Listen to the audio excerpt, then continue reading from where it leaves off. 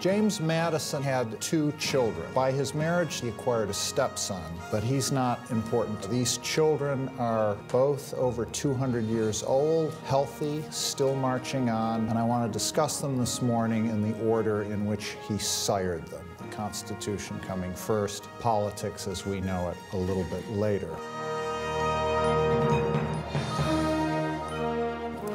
Welcome to the Miller Center Forum. I'm Barbara Perry. I'm a senior fellow here in the Presidential Oral History Program. Our speaker today is Richard Brookhiser. On my very first trip to Washington, D.C., a trip that my parents gave me for my high school graduation present, my mother and I journeyed by boat on the Potomac River to George Washington's Mount Vernon. 2 years later, I returned to D.C. for a Capitol Hill internship, and my friends and I made a trip to Monticello. It was July 1976, the nation's bicentennial, and Britain's Queen Elizabeth was visiting Mr. Jefferson's mountaintop home that day, so it was closed to former colonists like myself. At least another decade passed before I made my first pilgrimage to James Madison's Montpelier. As a constitutional law scholar, I even had the honor of speaking there on several occasions. I relate this order of my visits to 3 founding fathers' historic homes because I suspect it might reflect how others come to know James Madison. That is, a bit late and after being introduced to more charismatic founders. I hope that Richard Brookhiser's 11th book, simply titled James Madison, will remedy this discrepancy. Mr. Brookhiser is the perfect author to bring Madison to life for a 21st century audience. His highly accessible story paints a multi-dimensional portrait of the man labeled the father of the Constitution. In the sparkling prose of Richard Brookhiser, senior editor for the National Review, Madison's personality, yes, he did have one, springs from the page. While he properly recognizes Madison's landmark contributions to American constitutionalism, our nearly 2¼ centuries old governing document and its Bill of Rights, Mr. Brookhiser situates his subject in early American politics. In so doing, he reveals Madison the politician, one who could scratch backs as well as stab them. Indeed, the book concludes by ascribing to Madison another monument, American politics. And listen to Mr. Brookhiser's elegant and original definition. American politics, he writes, is the behavior that makes constitutionalism work, the ways and means of acquiring, conferring, and rebuking power, the party organizations and partisan media that are the vehicles of interest, ambition, and thought. Politics can be low, sometimes sordid, Mr. Brookhiser says. Much of it has to be endured because that is the way men are. Which leads him to my favorite Madisonian utterance from my favorite Federalist paper, number 51. If men were angels, no government would be necessary. Most of you, I'm sure, are familiar with Mr. Brookhiser's contemporary commentaries on today's political scene and how they are grounded in his vast knowledge of our founding and our founders. His books examine Washington, Hamilton, Gouverneur Morris, the Adams family, as well as William F. Buckley, Jr., with whom Mr. Brookhiser says he had a close, sometimes tumultuous relationship. In fact, the National Review first published Richard's work when he was only 15, and he went to work for the magazine straight out of Yale in 1977, becoming senior editor just 2 years later, which I think makes Richard Brookhiser the Mozart of American political commentary. I'm sure his remarks today, entitled James Madison's Children, will be music to our ears. Please welcome to the Miller Center Richard Brookhiser, winner of the 2008 National Humanities Medal.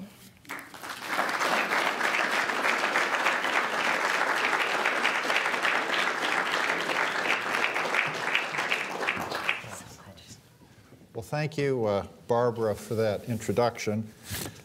Never be precocious. You just can't, you'll never get away from it. James Madison had 2 children. By his marriage to Dolly Payne Todd, he acquired a stepson, John Payne Todd, who turned out to be kind of a cross both for his mother and his stepfather. But he's not important to history. But Madison's own 2 proper children are very important to our history. He was father of the Constitution, and he was father of politics. These children are both over 200 years old, healthy, still marching on, and I want to discuss them this morning in the order in which he sired them, the Constitution coming first, politics as we know it a little bit later. Madison was called the father of the Constitution in his own lifetime, and he's borne the title ever since. And it's not because the Constitution is the Constitution he hoped to get. No one got that Constitution. All of the men who went to Philadelphia in 1787 and all of the men who debated the Constitution during the ratification struggle failed to get something that they wanted. They all had to make compromises. They all had to live with the result. But the reason Madison is called the father of the Constitution is that he alone was a major player at every stage of its planning, its writing, and its ratification. In 1786, he and Alexander Hamilton hijacked a conference on interstate commerce at Annapolis, Maryland, and they turned it into a call for a national convention to write a constitution the following year. When that convention met in May 1787 in Philadelphia, James Madison, delegate from Virginia, was the first out-of-towner to show up. He attended every session. He spoke more often than any other delegate except for two, James Wilson and Gouverneur Morris, and he kept notes on every motion and every speech that was given. After the Constitution was finished and was submitted to the nation for approval, he led the fight for ratification in the most important state, Virginia. Virginia was then the nation's largest state. At that time, it included what are now West Virginia and Kentucky. It was also the most populous state. Madison had to go head-to-head with Patrick Henry, who opposed the Constitution, but he managed to beat Henry for all Henry's eloquence and secure a narrow victory in Virginia. He was also a major player in another must-have state, which is New York. New York was then not as large as it would soon become, but it was centrally located. If New York was not part of the Union, New England would be separated from the rest of the country. So the Constitution also had to have New York. And there, Madison collaborated with Alexander Hamilton and with John Jay on a propaganda campaign for the Constitution, a series of op-ed pieces in the New York City newspapers, which we now know as the Federalist Papers. An op-ed piece today is about 750 words. Each Federalist paper is about 2,000 words. They came out at a rate of 4 a week, sometimes 5. One week there were 6. And John Jay got rheumatoid arthritis very early on, so most of the burden fell on Hamilton and Madison. Of the 85 papers, Hamilton ended up writing 51, Madison wrote 29, but many of the most important are from Madison's 29. Then after the Constitution was ratified and went into effect, Madison became a congressman in the first Congress. He was a representative from Virginia, and he led the fight for a Bill of Rights to be added to the Constitution. But Madison was not just busy. He was also intellectually creative. And he had, I think, 3 original ideas which he gave to this process. And I'm going to go over them in the order in which they occurred to him. The first was that big countries are safer for Republican government than small countries. And this is an idea that he comes to Philadelphia with. He expresses it there at the convention and also in the 10th Federalist, Federalist number 10. And this flew in the face of human experience and of the political theory of the day. Every Republican government that had existed in history, there hadn't been many of them, but all of them had been small countries. They had been city-states, or they had been Swiss cantons. They had been little places where everybody essentially knew everybody else, and everybody had a first-hand knowledge of all the affairs of the state. And so political theorists concluded that this is the way Republican government had to work. If that was the case, that was bad news for the United States, because it was already far larger than a city-state. It stretched from Maine to Georgia. And so if republics had to be small, then maybe we should have stuck with the Articles of Confederation.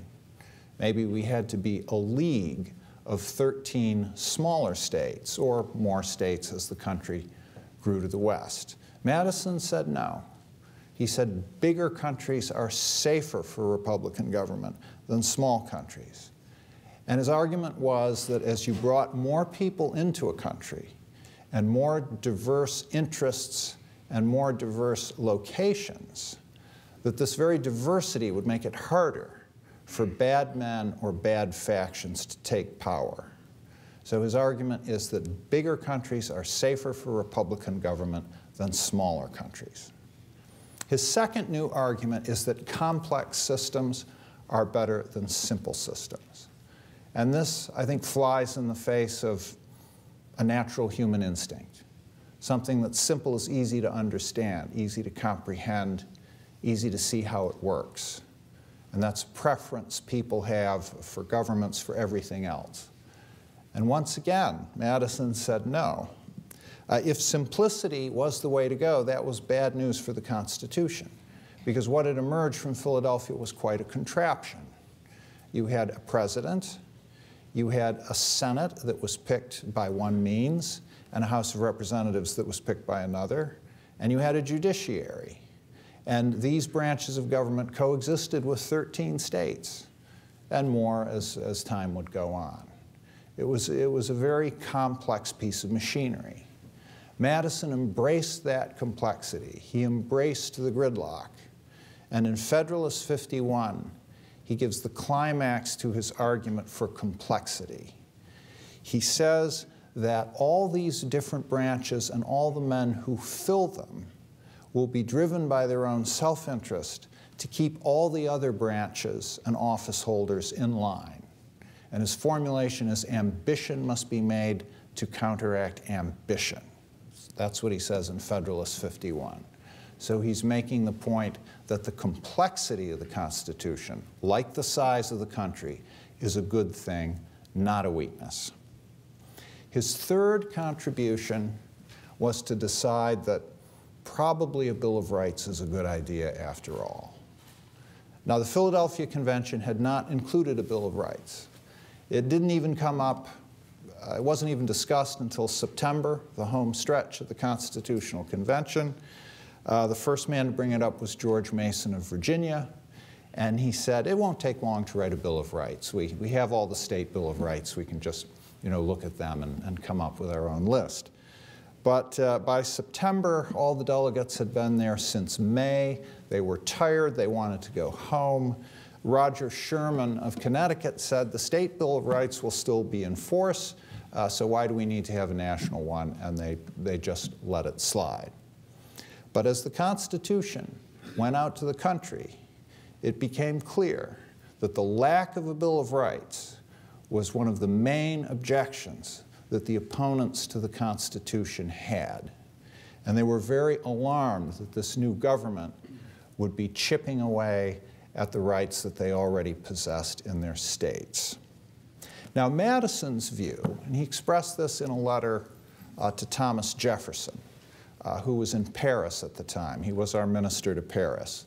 So he and Madison are corresponding while this whole story is spinning out. Madison's view was that a Bill of Rights was a paper barrier. And he came to that view as a result of his own service in the Virginia state government. And he wrote to Jefferson, and he said he never saw an occasion where if the legislature wanted to violate the Virginia Bill of Rights, it didn't just go ahead and do it. And his experience was that it was just a piece of paper. But he changed his mind.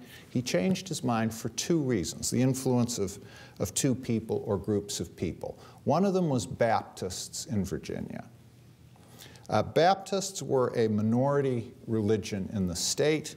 They had first appeared in Virginia in the middle of the 18th century. Virginia was an Anglican colony. It had an established Anglican church. And even after the Revolution, now the Episcopal Church was still very socially prominent. And it wasn't such a bad establishment except for Baptists. They were pretty mean to Virginia's Baptists. There was a case in Culpeper County, which then was next door to Orange County, Madison's own county. They put Baptist preachers in jail, and one of them wrote of his own imprisonment that when I tried to preach the words of my dear Redeemer through the bars of my cell, a jailer put a bench outside and made water in my face. So this wasn't Barchester Towers. This was pretty rough, nasty stuff. And James Madison, as a young man before the Revolution, was enraged by it. It was the first issue that engaged his attention in his early 20s. And he spoke out for Virginia's Baptists. He was not a Baptist himself, by the way. His family was Anglican Episcopalian. But his own mind and his own thoughts were so precious to him that he could not endure that other people's thoughts and conclusions could land them in jail and in scenes of humiliation. So he had been a friend of Virginia's Baptists since the early 1770s, and they knew that. And they went to him with their worries about the new Constitution. They let him know that they were alarmed that it did not have a Bill of Rights. So he was hearing from them. He was also hearing from his best friend, Thomas Jefferson, his correspondent in Paris. Now, Jefferson was 8 years older than Madison. They were, I guess, neighbors, as neighborliness is defined in Virginia. It was a half-day's ride from Montpelier to Monticello. One of the pleasures of writing this book was exploring their relationship. I think Jefferson was the cool older brother Madison never had. Madison was the eldest child in his family. But so here was this 8 years older man. Madison maybe was a little smarter, but Jefferson was quirkier. He had a brilliance. He was like a blue jay. He would find bright, shiny objects or thoughts and just pluck them and take them to his nest and keep them there. And I think Madison was thrilled by knowing this man and by being his best friend. So he's writing Thomas Jefferson, briefing him on everything that's going on in Annapolis and Philadelphia and the ratification fight. And Jefferson is very encouraging to his younger friend, and all his letters, they have the same shape. There's always praise for James Madison and what he's doing, but they always say the only thing this Constitution needs is a Bill of Rights. He says, in one letter, he says, a Bill of Rights is something that every people deserves to have from every government. And he must say this half a dozen times. I think maybe by letter 5 or 6, Madison, could probably spot these passages coming and may have gritted his teeth. Here I am sweating to make this happen, and you're off in Paris, and you keep telling me we need a Bill of Rights. But he listened to Jefferson. And the thought that he finally came to was that a Bill of Rights, it would be more than a paper barrier. By putting it down on paper, it would change people's thoughts and it would change people's habits. It would be in the Constitution as something they'd become familiar with and something that over time they would come to respect. So Madison turns on the question of the Bill of Rights. And as I said, when he gets into Congress himself in 1789, he makes it his business to put this on the agenda of the House of Representatives. And then the House prompts the Senate to act, they confer, and they send 12 amendments out to the states. The original First Amendment had to do with the size of congressional delegations, and that just fell by the wayside. The original Second Amendment had to do with congressional pay. That was not ratified until 1992, when it became the 27th Amendment. But the original amendments 3 through 12 were ratified fairly rapidly, and they became amendments 1 through 10. And the resemblance of 10 amendments to another famous set of 10 laws makes Madison a secular Moses. So if Madison had been run over by a carriage and killed in the fall of 1789, his work as father of the Constitution would be almost done. But he still had a second child coming. And this child begins to be born in 1791. And one of the incitements for the birth of this child is Madison's old friend, Alexander Hamilton. George Washington is the first president. His best friend, Thomas Jefferson, is the first Secretary of State. His contemporary and associate, Alexander Hamilton, is the first Treasury Secretary. Madison is the leading member of the House, not the Speaker, but acknowledged to be the first man, as another congressman put it.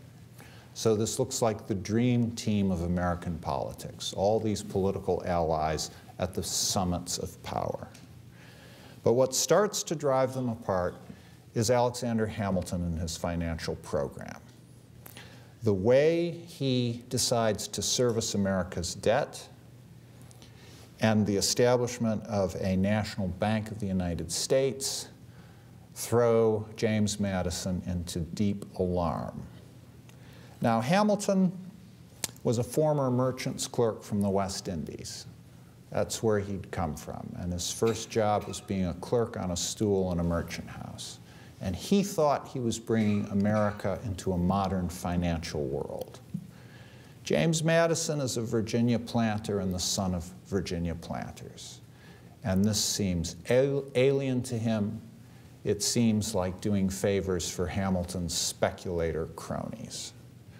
I'm not going to adjudicate that fight this morning. What's important to me here now is what Madison does about it. And the first thing he does is he takes a vacation. In the summer of 1791, he and Jefferson leave the capital, which is then Philadelphia, and they go to New York City. Then they go up the Hudson River, they go to Lake George, Lake Champlain, then they hook around through New England and come back south, cross Long Island Sound to Long Island, back to New York City for a while, and then they go back to Philadelphia. And they hunt, they shoot squirrels, they fish, they canoe. Jefferson writes a letter to his daughter Polly on a piece of birch bark from a canoe in Lake George.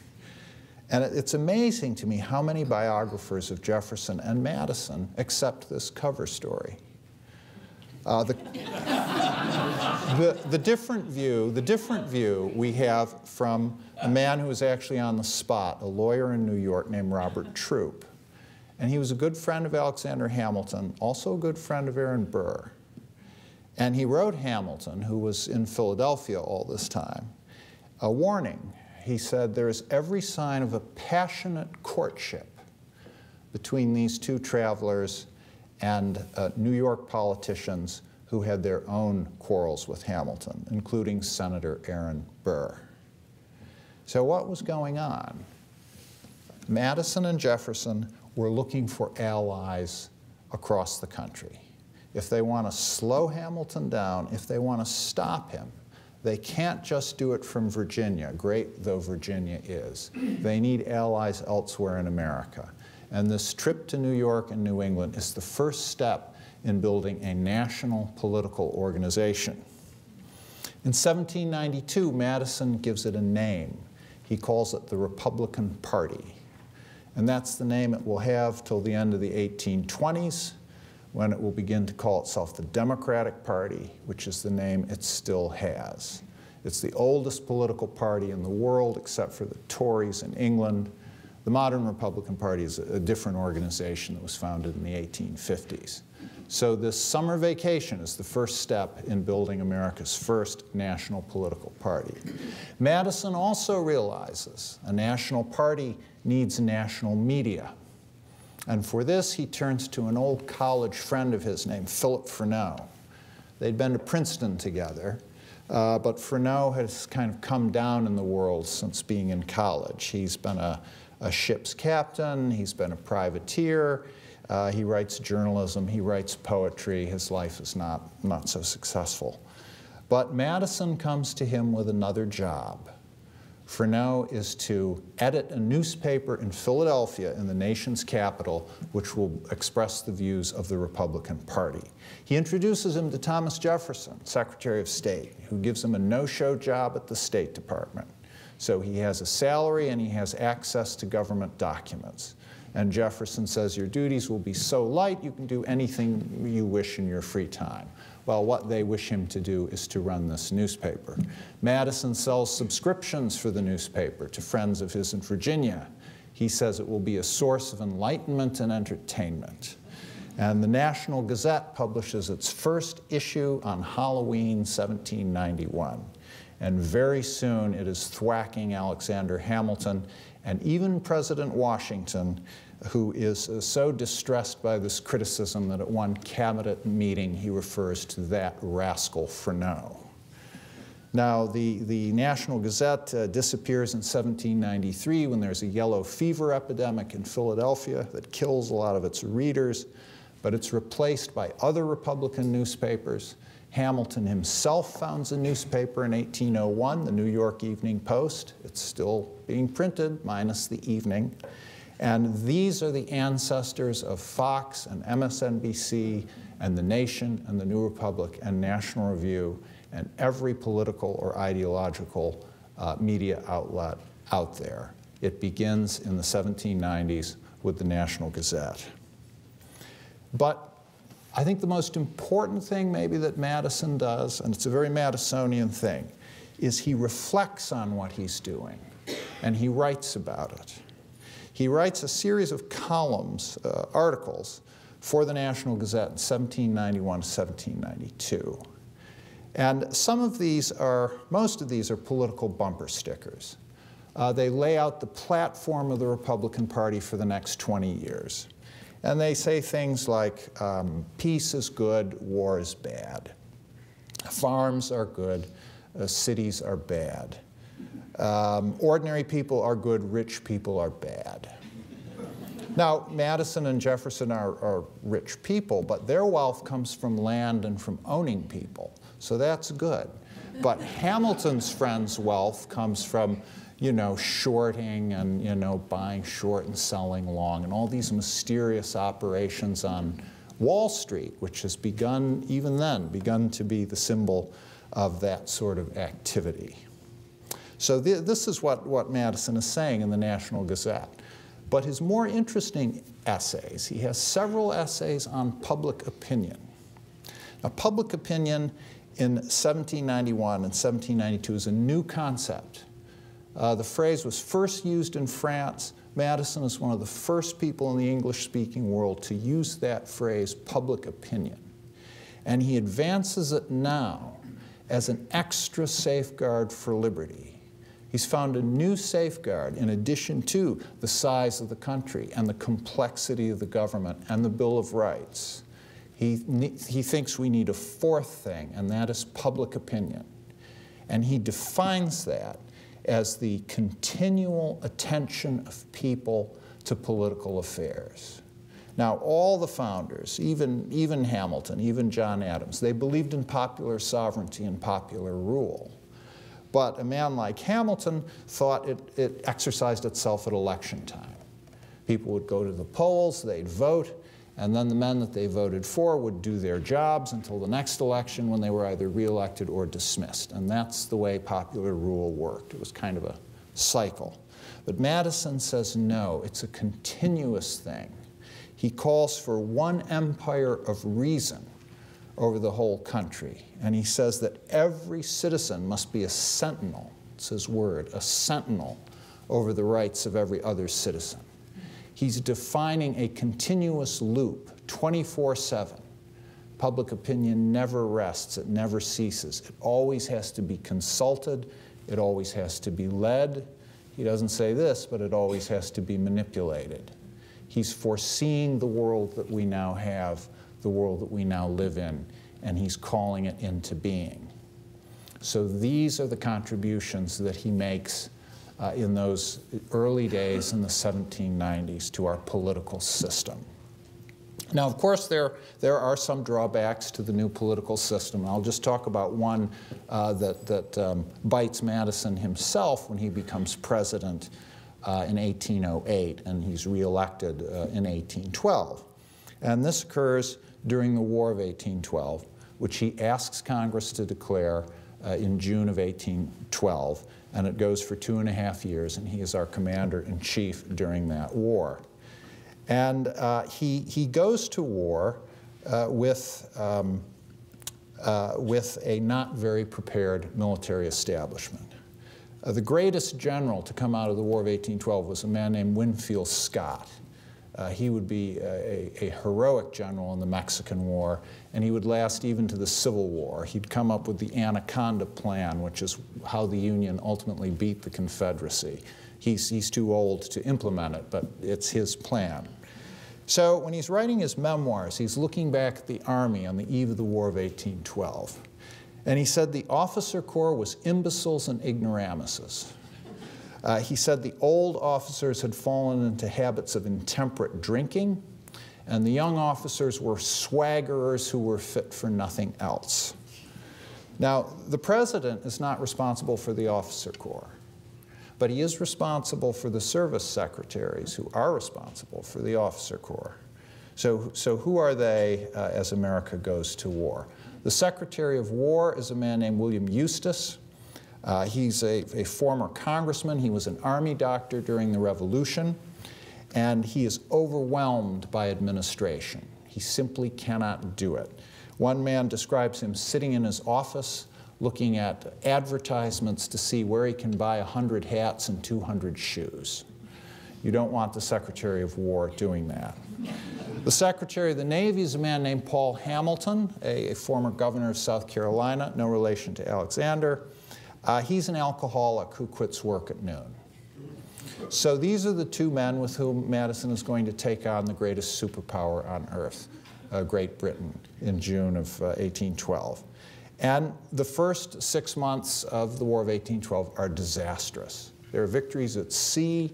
That's the only bright page, but the British captured Detroit. We try to invade Canada across the Niagara River. The New York militia says, well, we don't have to serve outside New York. We're not crossing the river, so that doesn't work. To Madison's credit, he sees what's going wrong, and he tries to fix it. He fires these two secretaries. He replaces them with better men. He cleans out the dead wood. And by 2 years later, there is a battle, again on the Niagara frontier, called Chippewa. And this is the only battle in the War of 1812 where the British and the Americans faced each other with equal numbers on a flat field with no obstacles in between. And as this battle was beginning, the British commander looked at the Americans coming down upon him and said, "Those are regulars, by God."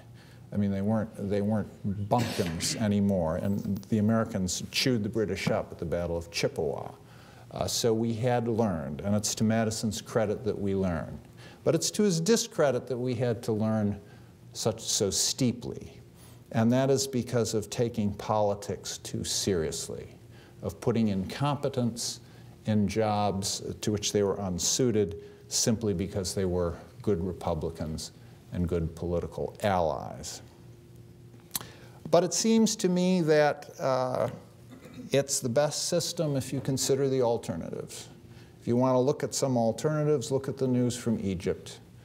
I mean, you can have anarchy, you can have stasis for 30 years, you can have Mubarak, and then you can replace him and you can have anarchy after that with the likelihood of more stasis following it. So if those are the alternatives, I'll stick with the political system that we have. So Madison, that is one of his legacies. The Constitution is the other one. The Constitution is the rules, politics is the game, and we should be very grateful for his contributions to both. Thank you.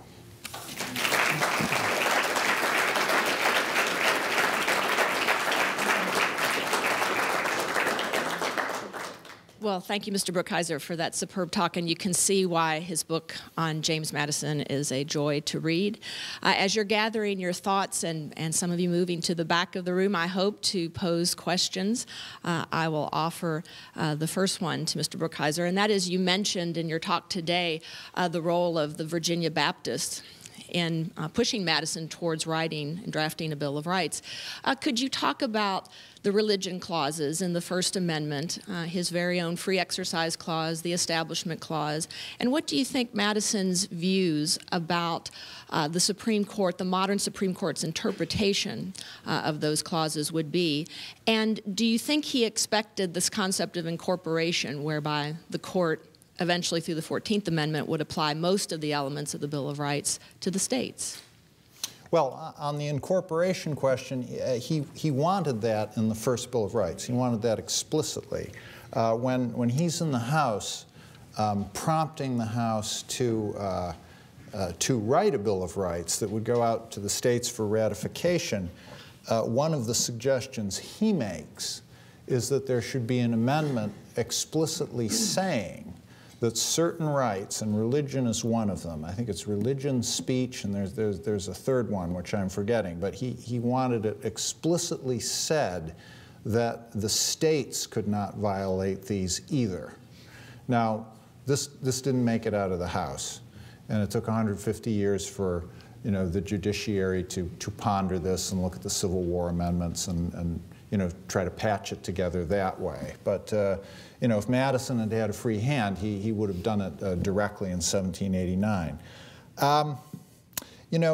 One of the issues that preoccupies Madison biographers is his consistency.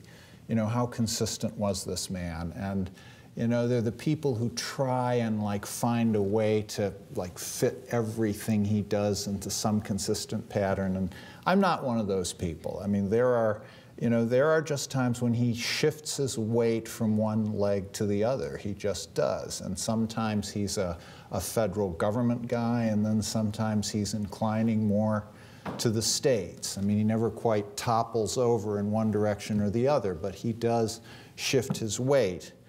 On a few things, though, he is consistent, and one of those was religious liberty.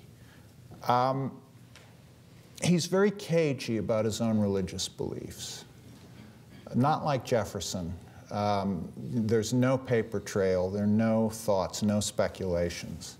My hunch is that whatever faith he'd had, he'd lost. There's a very kind of wintry letter he writes when he's an old man, and someone wants him to comment on an 18th century book, which was a sort of a set of proofs of the Christian religion. And he says, all he'll say is that the notion of a God who was a first cause and a creator is one that the mind accepts. I mean, that's sort of all the farther he'll go. And then he'll say, and perhaps philosophical speculation must stop at this point. And I suspect that's the point at which he himself stopped. But he was always, he never lost his youthful outrage at what happened to religious minorities under establishments of religion, what was happening to the Baptists in his own neighborhood. And that's one of the issues where he never blinks or wavers. Thank you very much for a very interesting talk.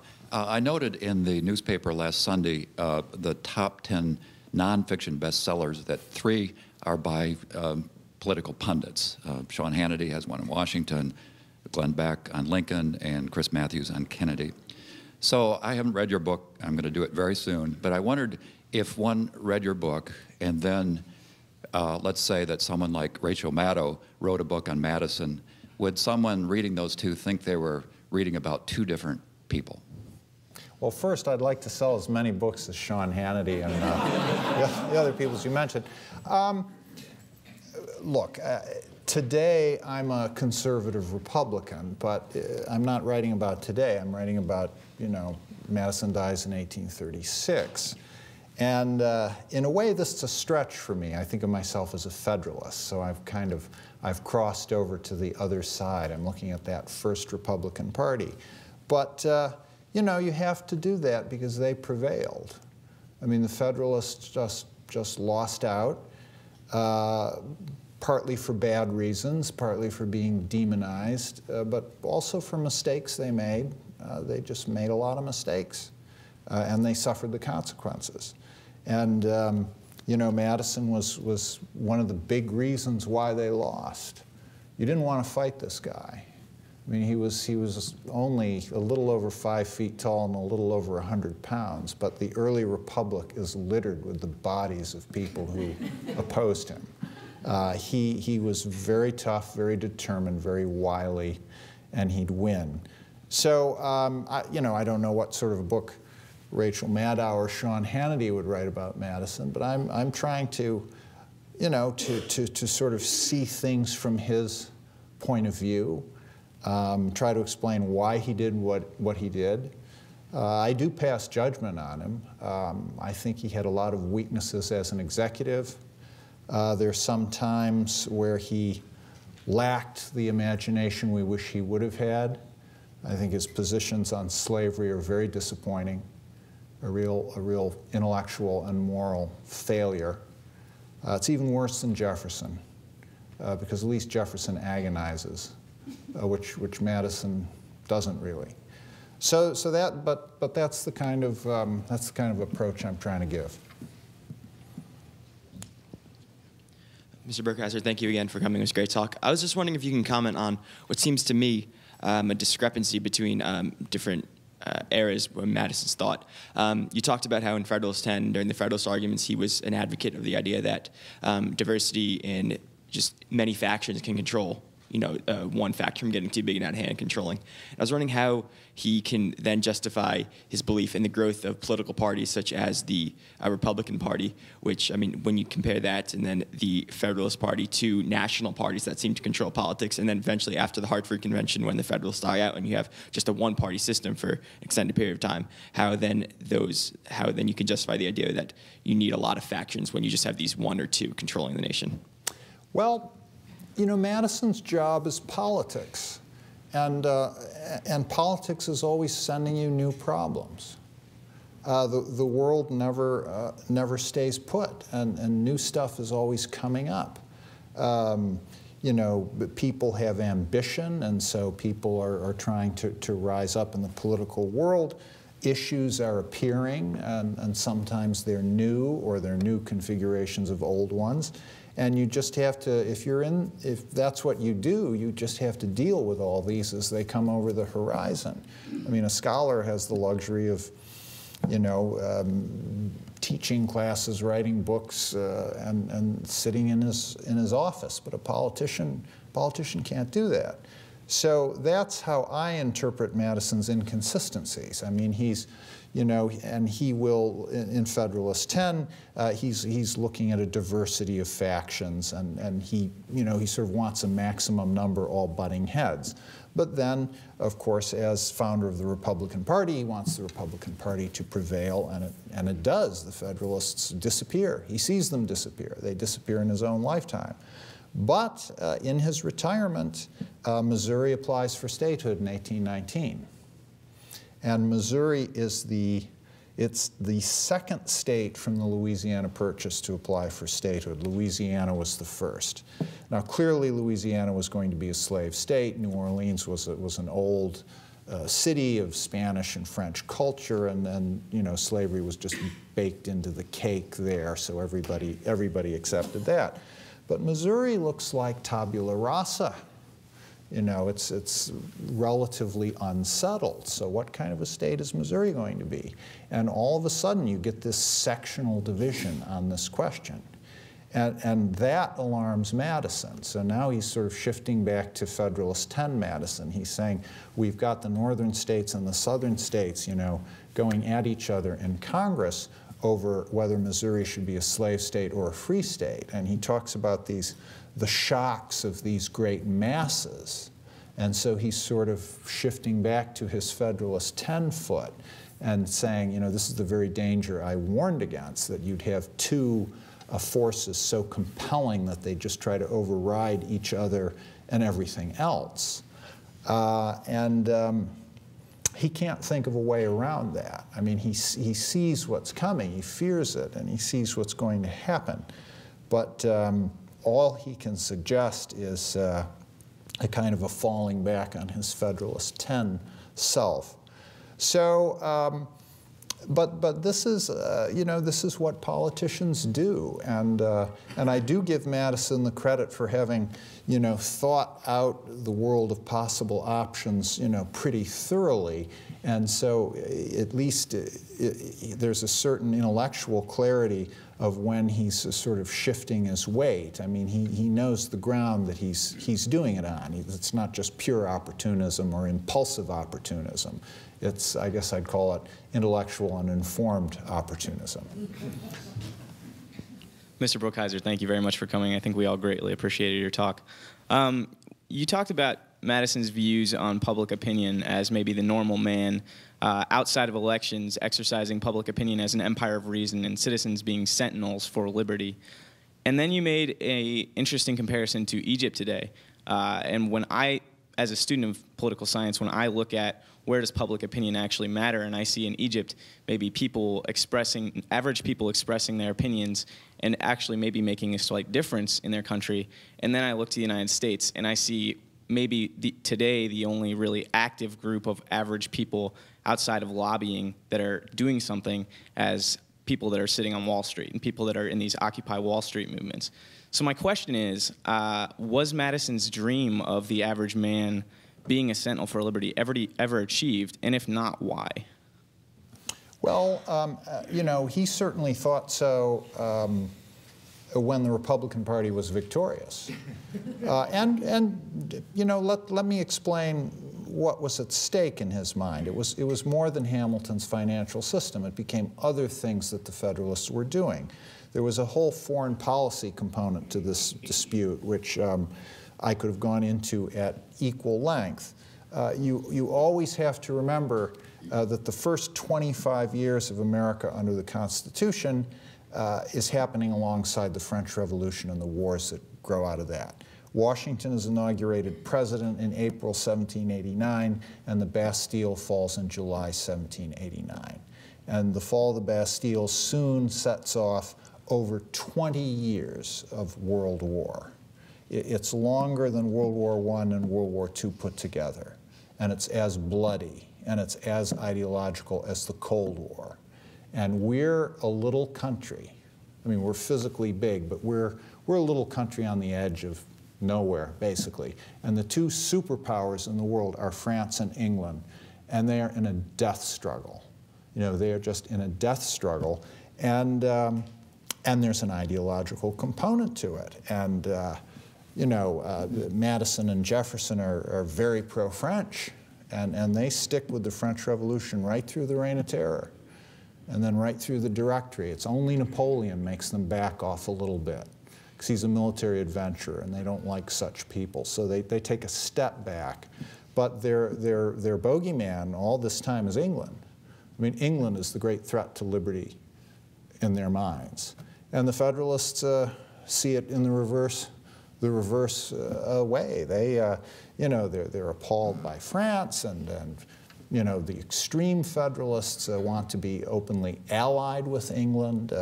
It reaches the point, this is after, you know, after Washington is dead, after Hamilton is dead, that some of the surviving Federalists want to break the country up, and they want the northern part of it to ally with England. Gouverneur Morris, draftsman of the Constitution, Madison's colleague in Philadelphia in 1787. You know, he wants New England to pull out of the Union, and he wants it to invade New York and pull New York out of the Union if New York won't go. I mean, it doesn't get any more radical than that. You know, forget Occupy Wall Street. He wants a civil war. He wants a civil war. He says, the brethren will say this is a civil war. What of it? I remember a war for liberty. You know, he's talking about the revolution. This is wild stuff. So when Madison sees his own party beating these guys, you know, he thinks that's a good thing, and he thinks the people have spoken and they have rejected these counsels of desperation. So he, you know, he would point to his own lifetime as an example of that prevailing. Now, you know, he's not giving us solutions for all time. He's setting up, he's pointing to certain problems we may face, and he's offering us ways to deal with them, but we have to seize those ways. And I think you could say that Lincoln is an example of someone making a case to the people of the North, as to why they had to resist the slave power. And he does it very, very brilliantly. I mean, he takes from the founders what is most useful to him, and he presents that in such a way that he will convince the public of the North that this is what we now have to do in order to resist the slave power and the Confederacy. And it didn't have to work out that way. I mean, it really didn't. So he's an example of a small d democratic politician, you know, sort of using this empire of reason and making people sentinels. But I guess what Madison doesn't say in this first essay is that, you know, being a sentinel isn't just something, hello, you just do it. I mean, you have to make yourself one. And you have to make yourself a smart sentinel. I guess that's what I would say, going back to Egypt. There are sentinels and sentinels. And people get manipulated, and they get used, and they get beaten. They get beaten down. You know, and you got to think about that too. You got to make those calculations before you put yourself out there. So it's never easy. It's never easy. Well, thank you for this exciting review of our national origins here in Virginia. I was impressed with the arrogance and audacity of George III when he wouldn't respond to the request then. And his attitude of exceptionalism of the British Empire at that time. That seems to be reflected in our own national politics in the current debates, when national exceptionalism seems to be a principle which we have adopted or adapted from George III. And I was wondering, I know Shakespeare perhaps said, pride goes before a fall. I think it was the Bible. Pardon? Bible, wasn't it? Well, I was wondering about that. I asked somebody, Does and he someone said have a Shakespeare. concordance? But being a preacher's son, I'll accept your correction. If the Bible said it, I'm sure he stole it. Yeah, and in the attitude of Jefferson. But I'm concerned about the audacity and arrogance of the debates that I've heard about American exceptionalism. And the Human Rights Bill is a human rights bill, not American rights bill. Our Declaration of Independence is the independence of everyone, not just Americans. And I was thinking of our attitude towards torture in this respect. Well, the exceptionalism goes way back. You know, it's very striking to read Madison's notes of the Constitutional Convention. And he will record people. Hamilton says it at one point. Elbridge Gerry says a very similar thing at another point. They're saying, if we fail here in Philadelphia, the cause of liberty will be lost to the world. It will be lost to the world. And you think, well, gee, there are like 40 guys meeting in Philadelphia, and it's basically this equivalent of an English provincial town on the edge of the Atlantic, and you know, you go a few miles west and there's bison and forests, and they're thinking they're going to affect the world, and how crazy is that? And you know, and there are ways in which that skepticism is, you know, maybe justified, but also to a large extent, they were right. I mean, Jerry and Hamilton and all those other men sweating in that room were right, that what they would do would have effects not just for themselves and their posterity, but for the world beyond. So you have to, you know, sometimes people, they put themselves out there and they take those risks and those intellectual risks, and sometimes they actually pan out. Now, you know, to your concern, you know, then you have to be true to what you've done. You know, there's always that. And fears about American exceptionalism are also very old. I mean, John Adams says this repeatedly. He says that, you know, we will go the course of all other countries. We will rise up, we'll become great, then we'll become an empire, we'll become decadent, and then we'll fall. I mean, he says words to this effect a lot during his lifetime. So that's also a thought that the American founders had. And, you know, so part of all their thinking and planning and machinating is to see how to hold off that bad endgame as long as they could. And you know, that's another thing that Madison and his friends and his rivals are trying to cope with, and that we have to cope with.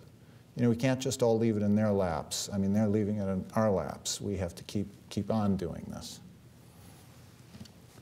How do you think Madison would react to this thesis, that if part of the magic of the Constitution is checks and balances, it is also rife with the potential for a virus?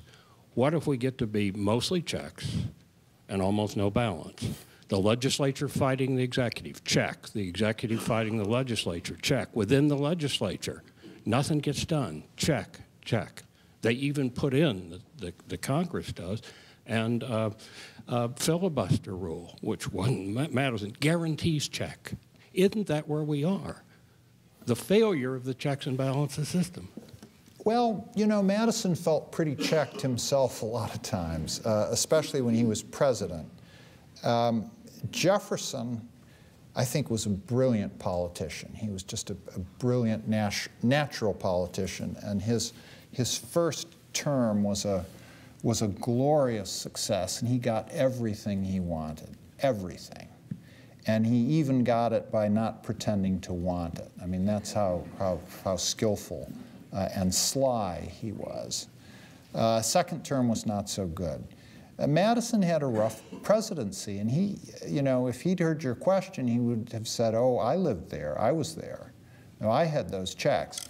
And this was from within his own party. I mean, there was a group of senators, they were called the Invisibles. That was a name that was given to them. They were very visible to James Madison, and they tormented him. They just tormented him. And partly they were out for themselves.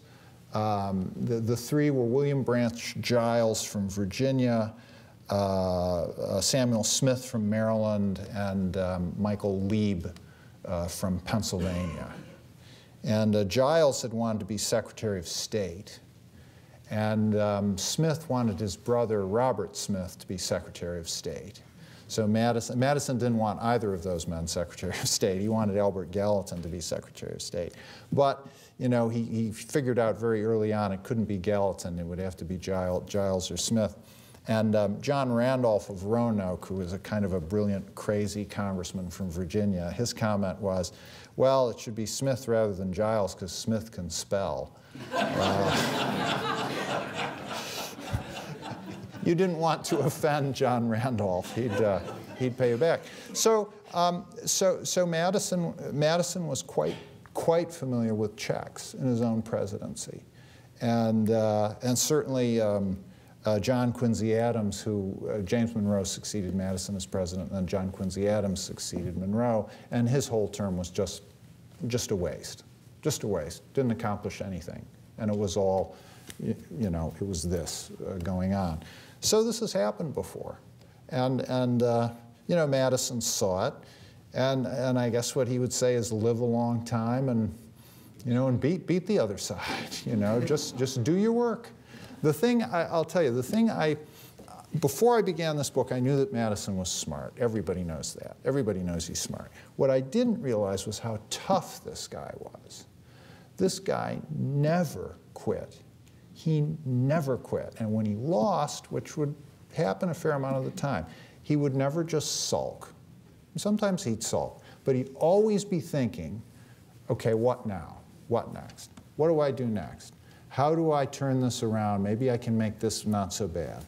Or maybe it isn't so bad. Maybe I have to rethink. Maybe there's something here I haven't noticed. And he never stops, never. And that's why he wins. That's why he ends up being president for 2 terms. And other, more prepossessing people fall by the wayside, or, like James Monroe, have to wait their turn.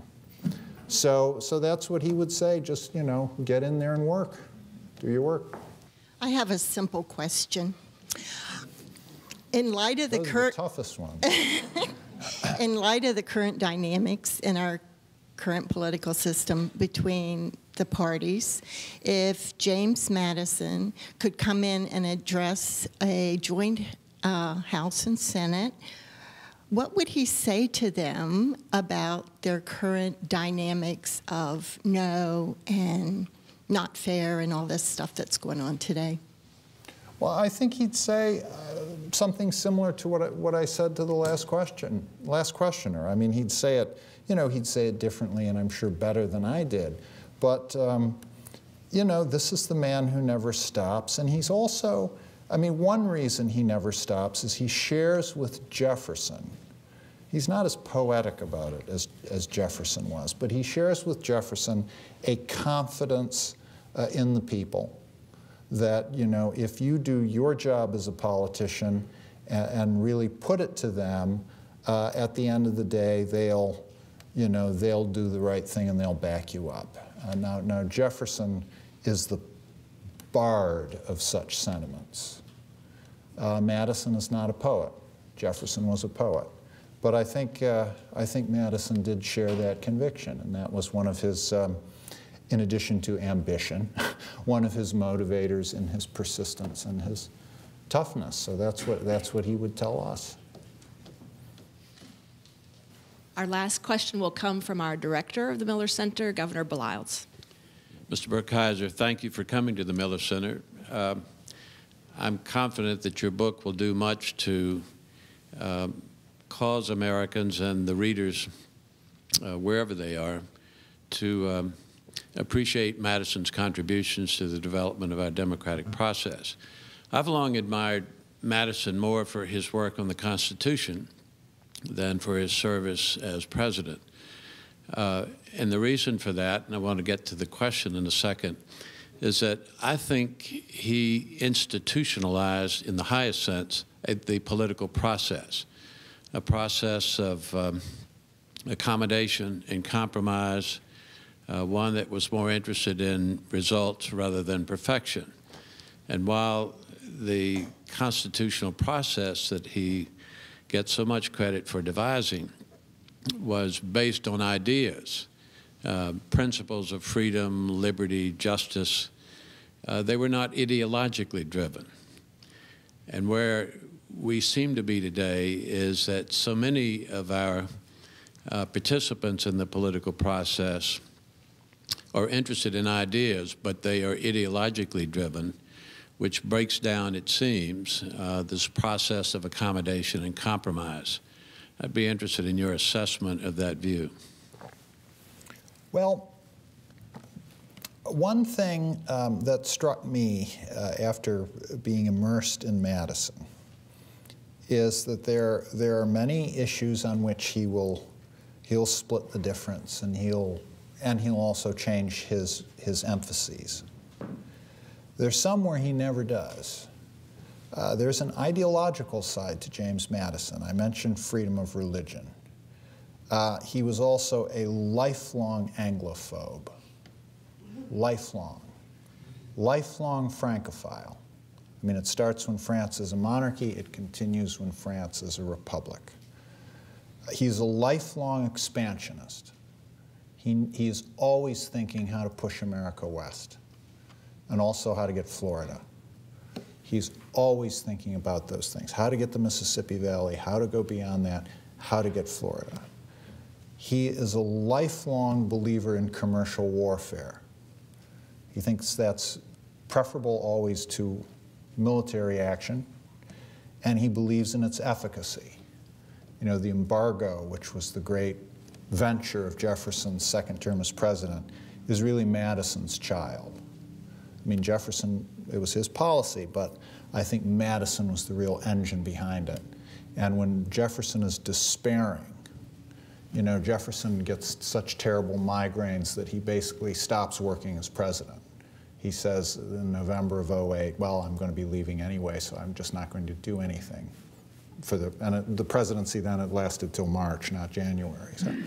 But Madison never budges on the embargo, never. And he even thinks of bringing it back when he's president. So yes, he's a legislator, he's a committee man, he's a work along with people guy. He does all of that. But sometimes if you push James Madison, I mean, he will push back hard. And I guess you have to say, you have to look at those issues on which he was like that and choose among them. Because some of them, such as religious liberty, we're glad he pushed hard on. Others, Anglophobia, maybe not so much. Okay, thank you very much.